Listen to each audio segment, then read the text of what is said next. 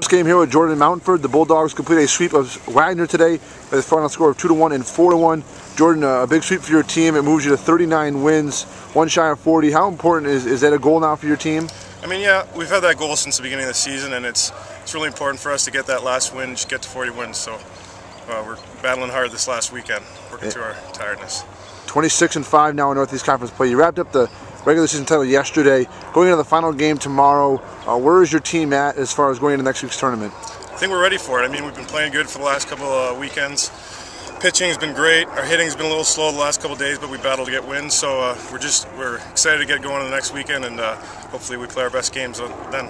Going back to today's two games, obviously two battled wins, a couple of close games. In game one, you homered and scored a run. Take us through your first game effort.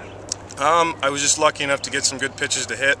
I put some good swings on it. I was seeing the ball pretty good today, so yeah, I got some good pitches to swing at, and I made the most of it. And you mentioned pitching today. Another two good starts. John Healy in game two and Craig Schlitter in game one. Talk about how it's like to play behind them. Yeah, it makes it a lot easier for us defense and our offense even, because they go out in there, give us great starts every day, and we know they're going to do it for us. So as soon as we get 3 runs, I mean, it's kind of like we're going to win this game. We want to do more, though. We want to get more runs for them, but it's a lot easier when we've got pitchers like that throwing good games like that. Jordan, thanks for joining us. Thank you.